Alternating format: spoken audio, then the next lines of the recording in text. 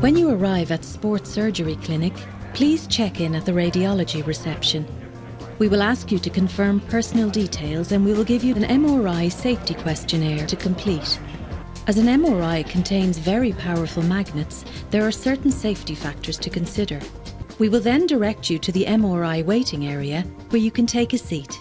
One of our radiographers will meet you and will show you the changing area and lockers where we ask you to leave your valuables as nothing metallic can be brought with you.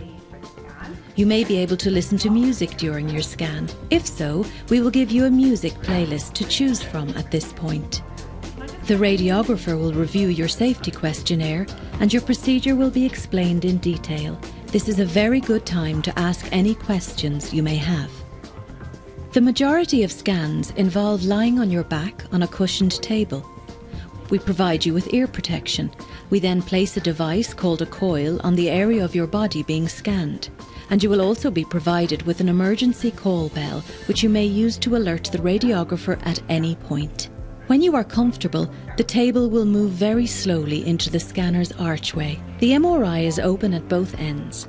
You will be made as comfortable as possible, as once the exam starts, it is essential that you lie still, as even the slightest movement will cause blurring of the images. During the scan, you will hear a loud knocking sound as the images are acquired. This is the sound of the magnets turning on and off during your scan. This will quieten down every 2 to 3 minutes, and at this point the radiographer will communicate with you via intercom. MRI is very safe.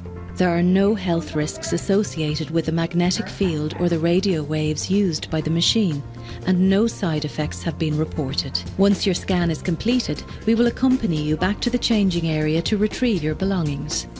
Your scan will be interpreted by one of our consultant radiologists within 1 working day, and the results will be forwarded to your referring practitioner. At this point, you will be advised to contact your referring practitioner with a view to obtaining your results.